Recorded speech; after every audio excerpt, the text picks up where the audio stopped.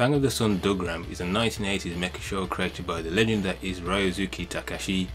What this man works on usually ends up being gold, and if you're a serious mecha or just anime fan, I'm sure you've come across one or more of his works without even knowing it perhaps. It is set way in the future where humans have long colonized a planet known as Deloya, but Earth seeks to keep the planet under its full control, whereas the people of Deloya want independence. This is what serves as the background plot as to what is to unfold throughout the show.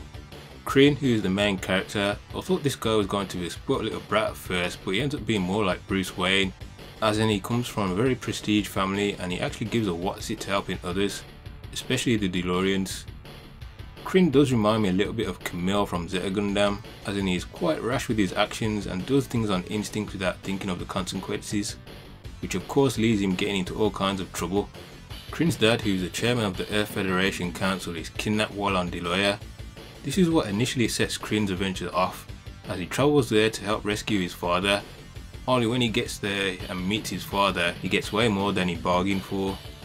This sets into motion the Earth Federation plan to destroy any chance of Deloya's independence and have total control over the planet. Only the Delorean rebels have an ace up their sleeve, that being the combat armor known as Dougram. Will it be enough to tie the tides of war? Well, you'll find out in a well-crafted storyline that spans a lengthy 75 episodes. While the show may centre around Kryn, there's a whole bunch of other interesting characters that you'll get attached to, like Canary and Rocky and the rest of his gang of misfits. These guys end up teaming up with Kryn, but it's safe to say there's some early tensions between them as they come from very different backgrounds. I think Rocky might be my favourite character. I guess he kind of is the unofficial leader of the Fangs.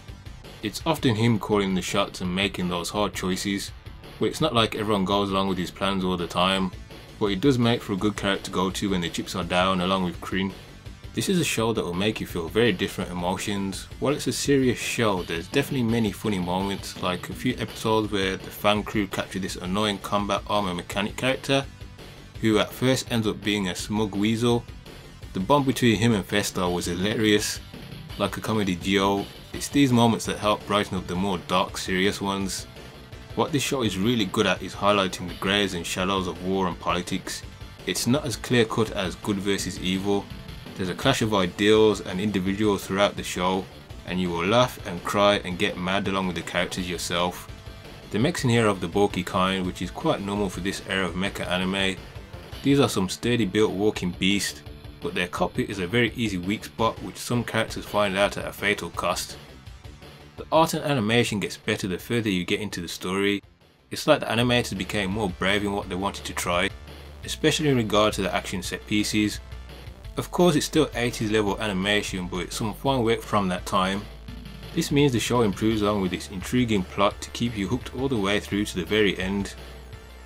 I went into Fang completely blind about its details other than who created it, and when I was done watching it, the show instantly became one of my favourite shows.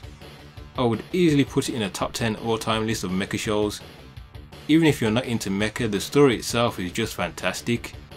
I admit I like it more than Mobile Suit Gundam, which of course is still a great show, and it's no surprise Takeshi went on to create Voltoms right after this. You can see the seeds of that show in Dougram. You could consider Fang of the Sun Dougram the father of Voltoms, being the Sun show. If you like Gundam and Voltoms, then I'm sure you will enjoy Fang of the Sun Dougram. If you're fed up with modern day anime and you're looking for something really good to watch, then you can't go wrong with this show. Especially if you're into mecha, it's a must watch. Every episode is full of action and moves the story along with great writing and dialogue. As always, thanks for watching and catch you next time.